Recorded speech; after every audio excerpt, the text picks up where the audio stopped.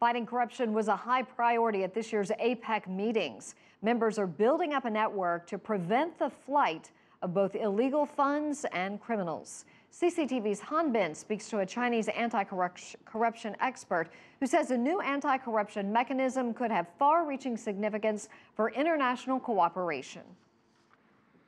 China and Australia have joined hands in fighting corruption.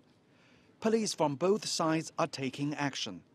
They have seized the assets of corrupt Chinese officials in Australia.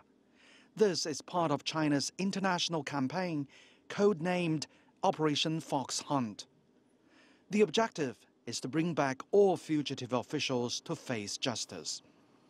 Chinese experts, like Professor Cheng Wen-hao from Tsinghua University, believe that the China-Australian cooperation is more than just symbolic.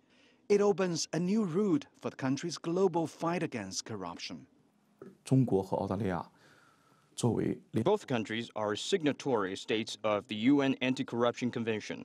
They have obligation on law enforcement. Although they have no extradition treaty, they can still cooperate within the framework of a higher international law. Fleeing abroad and transferring assets overseas, the decades-old game plan of corrupt officials. The top three destinations are Australia, the US, and Canada. The reasons: easy to get residency, easy to transfer money, and no fear of prosecution, and no extradition treaty. China's new anti-corruption direction is going beyond borders. The focus has changed from consensus to pragmatic cooperation. China has been actively seeking bilateral judicial assistance with other countries.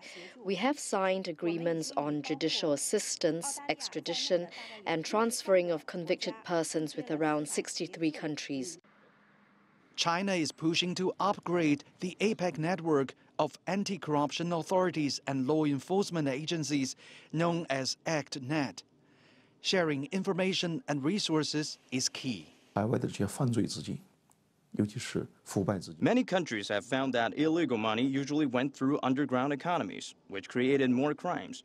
So the attitudes in dealing with fugitives and their illegal money have been drastically changed. There's been a high consensus among APEC members to expand cross-border cooperation to bring more transparency and fairness to the global economy.